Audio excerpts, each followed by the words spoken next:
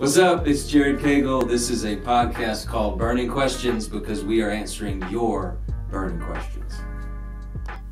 All right, third episode, very special guest, Chris Gibbs. How we doing? I'm doing good, man. You doing good? I am. Fashion icon?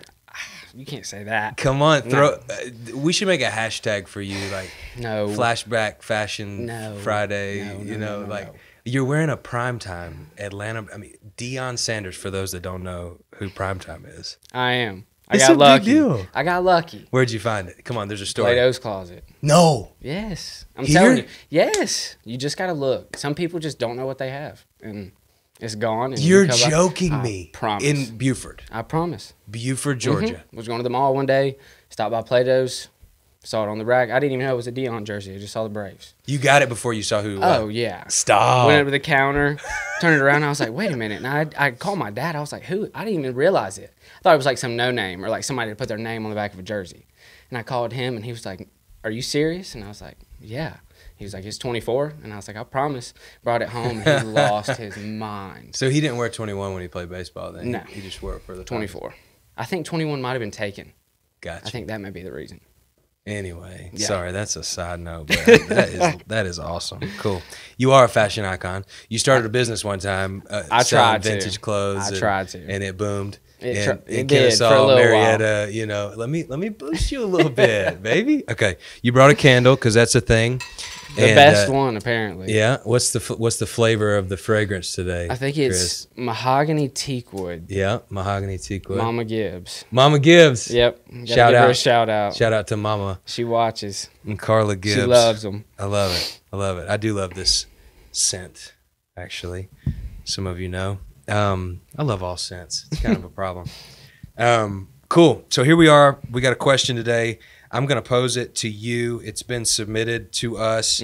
I'm excited about this conversation because I think it's one that a lot of people want to know about, but have a hard time asking about, especially when they're in the middle of it.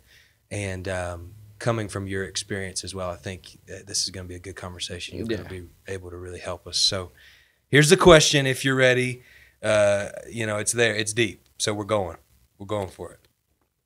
You feel good, Deion? Yeah, okay. I do. All right. So I'm ready for it. Here it is, submitted by a student. Everything is going wrong in my life, and I feel like God is a million miles away. I've tried everything, but nothing is working. I'm depressed. How do I experience God in the midst of depression?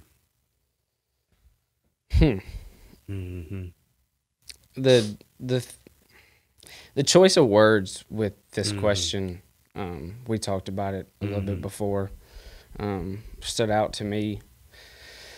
And I mean, there's not much, in my opinion, that people outside of your immediate family, whoever you talk to on a daily basis, they aren't going to be able to notice the differences in your behavior. They're not going to be able to notice when you start to feel this way, when you start to feel pain, when you start to feel uneasy about the things you're doing and you feel lost. Nobody else really noticed, at least in my experience, besides people who genuinely cared about me and noticed how my mannerisms were when I was normal and noticed how they changed and noticed how things were just different. And when things start to go differently, in my opinion, if you don't have somebody that is there to pull you, or at least try to, I know people are stubborn. They like to stay in their own lane and do whatever they think is right. But I've been proven wrong so many times in the past 3 or 4 years, and every time it's just like a humbling experience because you sit there and you hate it, but you tell your mom, you tell your dad, you tell your mentor, whoever it is, like, you were right. And you learn something because of those mistakes that might lead you down a really, really dark path that you never really knew you could get into in the first place. But I like to use the same cliche everybody uses with, it's a domino effect. Once you make one decision, there are 3 or 4 things that are going to happen. There's going to be people that are affected. There's going to be collateral damage if you don't make the right decisions. And that's the biggest thing that really took a lot out of me. I think when I went through my depression and when I realized all my anxiety was how much collateral damage my decisions were actually causing. Wow. Because I didn't realize how many people loved me. I didn't realize how many people cared about me. I didn't realize that people genuinely were there for me, even though, and you said it in the last one, I wrote it down, isolation is destruction. And that's the biggest thing. When you're depressed, you just want to be by yourself. And when you do that, you draw away from everything that matters. And when you do that, there's really nothing that anybody can do unless you make the decision yourself that I'm going to change something. I don't like how this feels. And for me, it's kind of like you tell others to stand up for themselves. Like, you have to stand up for yourself, like against whatever you are battling. You have to say, I'm worth it. I'm here. And there's a point to everything. Like, there's a reason you're where you are, and there's a reason that you're going to get through it, and there's a reason that he's going to get you through it one way or the other, whether you're hurting or not. It's good. Isolation is destruction. So that's hard, right? Because when you're depressed and you're in depression, the last thing you want is to be around people. Yeah. So do you feel like that's kind of the devil's way of ruining us? Yeah. Like, you know, for sure. That unconscious, like, social anxiety that you get, like, you know that you should be there, but you also don't want to be. You're like, okay, like, I still got to make everybody think I'm not feeling this way. Like, I'm the only person that can see. Like, for me, nobody, like I said, besides the people who were there every single day talking to me, like, nobody knew. Nobody. Like, even people that would probably consider me like a really, really close friend in some ways, like, if they weren't someone that I went to every day, they had no idea. Wow. Because it was so, like, it was like an embarrassment, kind of. Because I was like, you know, I've always been involved in, like, athletics. I've always done my best to step out of my comfort zone and do things that I don't like. And when I did that, at this point in my life, high school to college, it, like, backfired on me for the first time. It was like the first loss I'd ever taken, like, in my life. Like, everything had gone well until then. And so I didn't really know how to handle it the first time that I went through it. And it was dark. I mean, there were a lot of nights to where I didn't really get to the point to where I didn't know if I was going to make it, but I didn't really, like, I'm a big guy on trying to understand as much as I can about anything. Even if I don't have knowledge of it, even if I don't have any reason to know about it, if it's important to the majority, if it's important to anything, I try to figure it out. So especially when it happens to me, I try to break it down. I try to figure out what I can do to get through it. And I exhausted myself doing that. I mean, I stayed up night after night, just trying to figure out why am I going through this? Going back, what did I do to get myself here? What are the choices that I made that put me in this position, and why can't I make different choices to get out of it? Why does it seem like I'm just chasing my tail? And it was because I was trying to find things, like fleshly things, to grab onto. For a long time, it was a girl. For a long time, it was drugs. For a long time, it was the boys that I hung out with in college. It was anything that I could get my hands on that would distract me, get my mind off what's really wrong. And I still do it to this day. I still run to things that I shouldn't run to in times of need or in times of pain, when I should really start to focus on, okay, why is this pain happening to me? What are my decisions causing, and why am I doing these things that are causing me to feel this way? And when I start to look at that, and I look at the decisions that I make, I start to realize why some of the things end up happening the way they do. Because at the time, they may seem, okay, it isn't that bad, or it isn't going to hurt me long term. But then something happens, something goes well for me, or something turns, and that decision ends up impacting me in a way that I didn't really think about. Wow. So, like, when you put yourself in a situation, you got to figure out why you got there to figure out how to, like, get out of it first.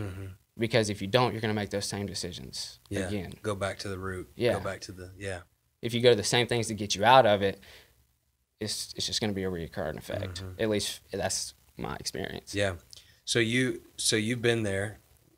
You didn't submit this question to my knowledge, but sounds like you could have. I definitely could have. So, if you would, like, maybe walk us through a little more of your journey with this, in terms of you're talking a lot about your decisions and how that affected your depression, and how you've experienced the same thing that this person is experiencing. Was the depression there before, like early on in your life? Like, when did that start? Maybe walk us through your journey a little bit, if you're comfortable. The depression aspect of it for me, I don't think, realize or diagnose, whatever words you want to use, for a very long time. My dad, when I was younger, was always with us or by himself. That was the man that I saw. He took care of us.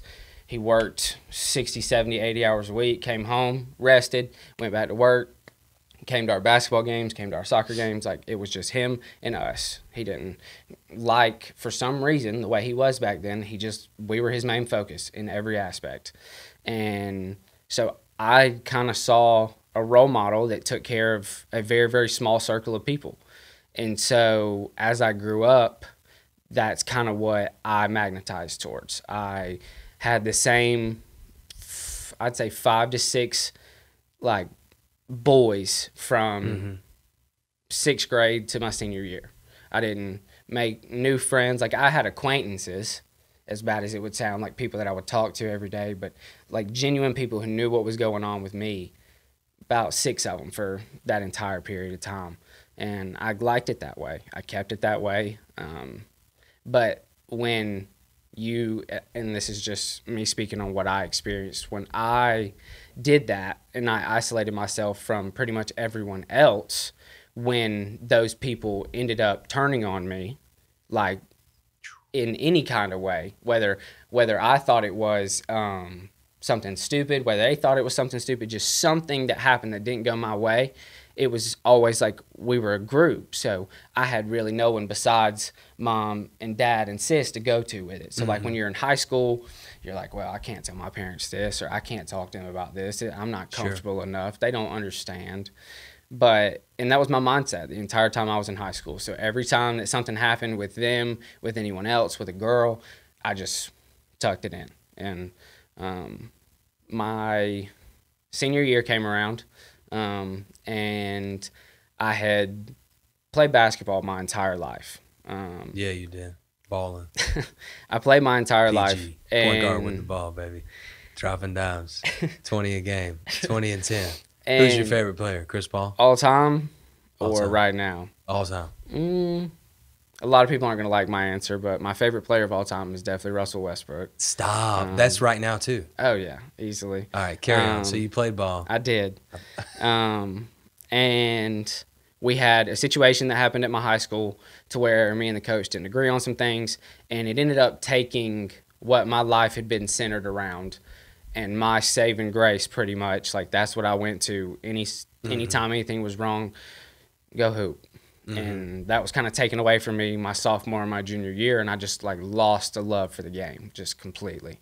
And when I did that, I had a lot of time to fill, because before it was JV practice from 6:30 to 7:45. You go to class, then you had varsity practice from 4 to 6:30. Get home at 7, eat, do your homework, go to bed, do it over again. And so I had a lot of time to fill. And so I started hanging out with people that weren't involved in sports, that weren't involved in things that I was doing, and weren't involved with the same thing I was trying to do going forward with my future. So my senior year rolls around, and I made the decision to not play basketball, which was huge for my family because it was something that I had done for a very long time. All the space that basketball had filled, all the time, all the weekends after school, now that was open. And so I filled that with people who weren't involved in sports and weren't involved in the same things that I needed to be involved in. And the right things that I needed to be doing were now not the things I was doing. And so my 18th birthday rolls around. The Friday was the 10th, Saturday was the 11th, and Sunday was the 12th. And I was busy Friday night. We had made some plans with 2 girls, me and my friend did, but we were busy. Saturday was for my family. And so Sunday, I went to church. I went to lunch, celebrated, and then I told my parents I was going to hang out with somebody. Lied to them and hung out with somebody else. Things led to certain actions that I really did not think were going to happen, certain things that I was not, I don't think in that time, really caring about. I think I was just kind of flying by the seat of my pants, as my dad likes to say, and just doing whatever I wanted to do and making decisions that weren't right. Mm-hmm. And so went to school that next week. About to be the weekend. Thursday rolls around. I go to my first couple classes. I had a weird feeling that day because of a text message I had gotten, but it wasn't anything like super important or that gave anything away. My assistant principal comes and gets me out of fourth period, and I get pulled into a conference room with my mother, our assistant principal, and our principal. And the assistant principal asked me if I was at a certain location this past weekend with a certain person. And I answered yes to both questions. And then he proceeded to tell me that that person had now put a report into the school counselor that the actions that we partaked in were unconsensual. And so at that point, I kind of just like sunk. Everything in my world kind of gave out completely. And at that point, my mother didn't even know that I had been doing anything of that sort. So, I mean, as heavy as it is, I kind of try to bring a little bit of light with it, because I tell everybody, like, my assistant principal was the one who told my mom that I lost my virginity. And so, like, I never got that conversation with my mother. She got blindsided by it. Mm-hmm. I took that away from her. I took that away from myself. But letting her know that in that way was one of the most embarrassing things that's ever happened. And so they kept me out of school for a couple of days. Thought there was going to be charges pressed. Thought something was going to happen because, I mean, I watch TV. Things just start to turn. Certain things look certain ways to some people. You find one piece of something here, you find another piece of something there, and you got a story. Yeah. And my biggest fear was probably getting out to the public with nobody really knowing what happened. Mm-hmm. But luckily, they kept it on the down low as much as possible. Of course, the immediate people who knew about it kind of told their friends. But I went to school for 6 weeks. And I know that because I counted. I didn't know what day I was going to show up, and there was going to be a couple of police officers waiting on me at the front door telling me that I was under arrest and I had the right to remain silent, and anything I could do or anything I say will be used against me in the court of law. Like, I looked at everything, read through everything, and I was waiting, if I'm honest. I was like, you know what? Like, I know what happened. God knows what happened. And if nobody else believes it, like, it's my truth. Like, I know it. And I know what happened. And I just kept saying that over and over again. I know what happened. Like, this is not about to happen. But if it did, I was okay enough and confident enough in myself that I would be able to fight through it, that I would be able to prove my innocence in whatever happened. And so I was ready to fight. I don't give up. I was ready to fight for what I knew happened and what the truth was. So I went to school for 6 weeks, like I said. And then we got a call one day when I went home from the police office. And they asked us to come down and give a statement. Came down and took my side of the story. And then she handed me an envelope that basically detailed the entire thing, just how I'd explained it, and said that she was lying the entire time. And for a lot of people, you'd be like, yeah, that'd be like a really, really great moment. But it was just kind of like relief, because I knew, like, okay, I wasn't going to go to jail, but I'm going to school tomorrow. Mm-hmm. Like, I don't really care. I mean, I do. I care what they think because they're police officers. They need to know the truth. But they're not the people I'm spending 8 hours a day with. Yeah. That are seeing me, that I play sports with, or that I played sports with. And I had to live with that for a very long time. It affects how I carry myself today. It affected how I carried myself then. I was always looking over my shoulder. Wow. Because I thought there was going to be one day to where somebody that didn't like me, that heard a twisted side of the story, and they decided to take it upon themselves. And, I mean, I'm not a punk. I mean, I'm a small guy, but you But bring you can 2 or scrap, 3, though. yeah. You put 2 or 3, I can scrap with 1. If you put 2 or 3, which is always my fear because, I mean, you may have to take off your yeah, primetime jersey, you but can't rip this. But I was living with that every single day, and it was Yeah. something that it sucked. It was something that I had to just fight through. But it wasn't a really like a long lasting feeling of relief. Like I said, it was immediate that they believed it, but then it kind of went into the mental state of, Yeah. okay, what's everybody else think now?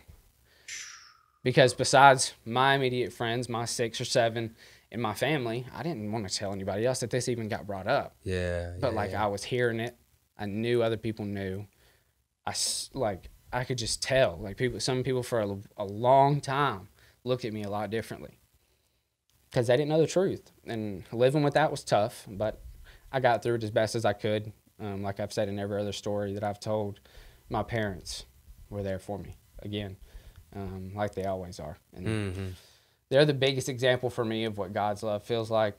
I've got, and it's maybe comical, but I've got the brute and the tough love from my dad, and I've got the sweet and kind heart of my mom, and they kind of just come together, and they do a very, very wonderful job of parenting and set a great example for not just me, but I think everybody they come in contact with. So, like I've said, I wouldn't be anywhere without them. Yeah. And they brought me through that just like they have time and time again. That's good. That's good. So that weight of what everybody else is thinking. Always heavy. Yeah, 'Cause and hiding. I'm just turned 18, senior in high school. Like my identity, which was basketball, I don't do that anymore. Basketball season's like coming to an end. I'm about to graduate, so I'm feeling like good before this happens. And then and so now you're walking around with that, hiding, like, and then projecting off of what other people are thinking. You know, you don't know what they're thinking, but you've got a projection of what they're thinking, and you're reading their face, and you're wondering what their body language, like the whole, mind game. Like what does that do to you? I mean, you're constantly just pushing this down. I mean, what does that do to you? I mean, it was funny when you were talking about it when I brought up basketball, but like when I say that was like my identity, like that was my identity.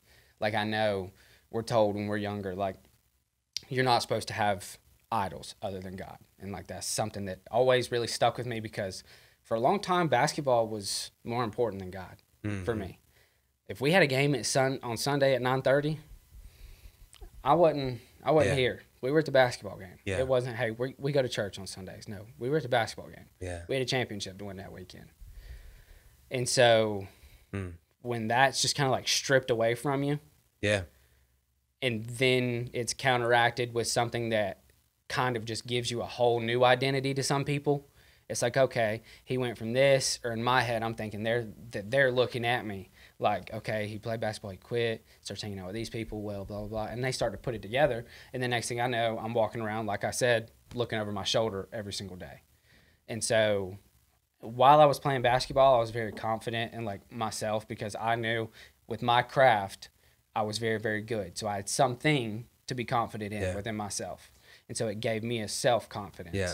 And without that, it kind of, I took a hit. But then right after this happened, that's when my self-confidence was gone. I mean, absolutely gone. I was just so down on myself. I degraded myself every day. I was just like, you're not worth it, you're too dirty, you're too this, you're too that, and just hating on myself every single day. And it just put me in a place to where I knew that myself and my flesh, I couldn't pull myself out of it. And that's when I started reaching. And that's when I say it every time, and I just said it, like I honestly feel like God uses my mother especially as that physical representation, because every time, like literally, she knows. It's the weirdest thing ever. I know mamas say they have that mother's intuition, but like it's weird. Like even if it's just like a minor thing that just upsets me, she knows every time. And it's like just that reminder that I always have a hand. I always have somebody that loves me. I always have support.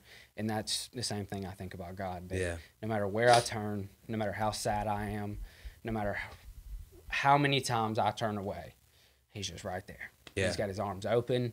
He's waiting for you. And, Yeah, that's good. And you don't, and I had to learn this through my father with the things that he ended up doing in his own walk.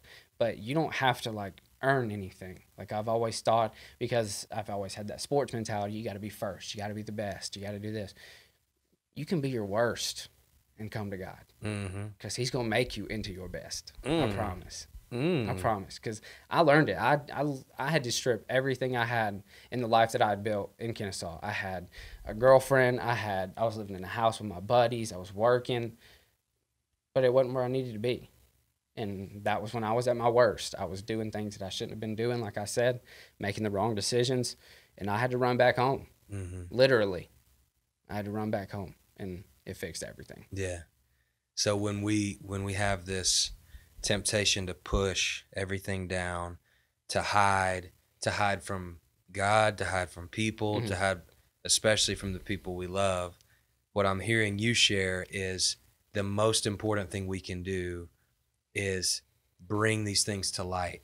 It's the verse you shared with me before we came in here, 1 Peter 5:7, to cast your anxieties on him because he cares for you. You know, to cast is to throw, to elevate, to bring to the light so that the light can consume those things that have been in the darkness for so long. Yeah. It's direct opposition of what the devil's plan is for us. And I think about that in terms of this question, how do I experience God in the midst of depression? First thing is, don't isolate yourself, right? Don't hide, bring things to light. And that doesn't mean to broadcast your story for everybody. You got to have those people that for you. Yeah. Everybody has those people. Yeah. You know who I'm talking about if you're listening. Like you've got somebody. Yeah. There's at least one that when you have a bad day, that's the person you want to pick up the phone and call. It's good. If that's all it takes. If you get it out in some way to somebody that genuinely cares about you, you'll just it won't make everything go away, but it's just a daily routine of trying to make yourself better. Yeah, that's getting good. in the good habits of things that bring you happiness, and surrounding yourself with people like that are not only good influences but have a good heart. Yeah. That they understand what you're going through, and they're going to be patient with you, and they're going to be there for the entire time and not just leave you hanging. Yeah. God uses his people. That's good. Bring it to the light. Cast your anxieties on him. And a lot of times that means bringing it to the people that are closest to you, that he's put in your life for a purpose, right? Bring it to the light and let the light consume what's been in the dark. That's how we experience God in the midst of depression. It's not going to end in a moment. Nope. It's a journey. It's a process, just like anything in life. But you'll get through it if you continue to seek the light.